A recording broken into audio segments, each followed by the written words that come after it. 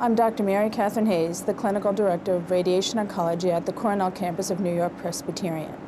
I've been with New York-Presbyterian for 21 years, my entire academic career.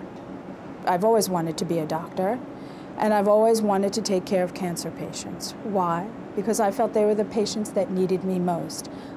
My particular area of expertise is breast cancer. Toward that end, we treat women after mastectomy, after lumpectomy, and we treat them anywhere from 5 days to 6.5 weeks. I'm particularly interested in partial breast radiation therapy, which minimizes the radiation treatment women receive for the treatment of their breast cancer.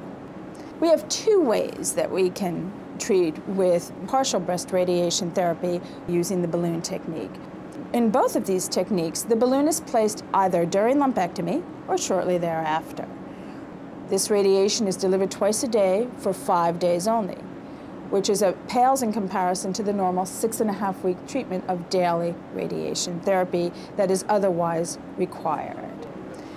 I'm here and I continue to be here because of the physicians and the staff at New York-Presbyterian.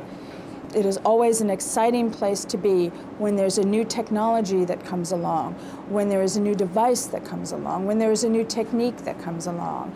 The physicians at New York-Presbyterian are eager to embrace it and to gain information so that we may first bring it to our patients.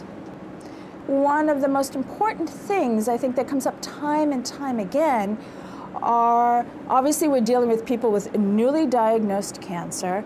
They're very upset. They're very concerned, rightfully so, but the best thing we can do for them, and I think we do very well at New York-Presbyterian, is to tell them, we'll take care of you.